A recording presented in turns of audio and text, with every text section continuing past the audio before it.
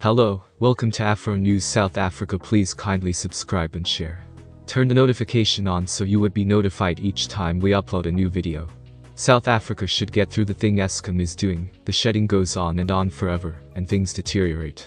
It was said before that power is modest in South Africa by Andre De Ruyter, and that is only one reason why individuals don't ponder how they use power. Presently, they came to say that Eskom has hit rock bottom financially to purchase diesel fuel, and they won't spend more than they used to.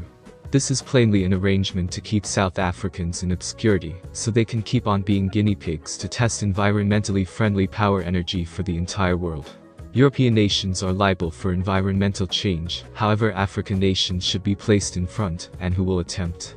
Be that as it may, presently President Cyril Ramaphosa is by all accounts content with every one of the credits he has been endeavoring to get from these nations, and it would be astounding in the event that he went to the UK and took an advance return. This man is selling this country with a royal flair. As Ramaphosa visits the UK, pioneers say he is battling to end his quietness. Be that as it may, they cause the power to appear to be new, and they will fix it when it has been an issue for a really long time.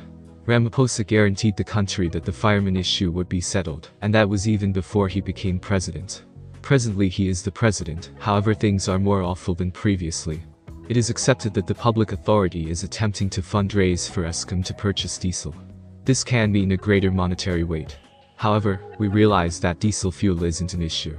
Eskom said they won't burn through cash on purchasing diesel, yet they will move individuals to even out 5 of burden shedding, and in a couple of days it will be level 6.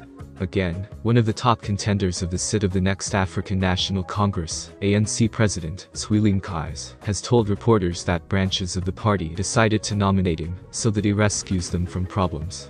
Zweli, who is a National Executive Committee NEC member and former health minister, is the only opponent challenging the position with President Cyril Ramaphosa.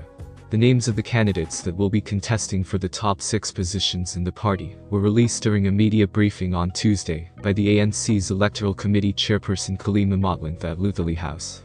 The nomination results come from 4,000 branches. The elective conference is expected to hold in December.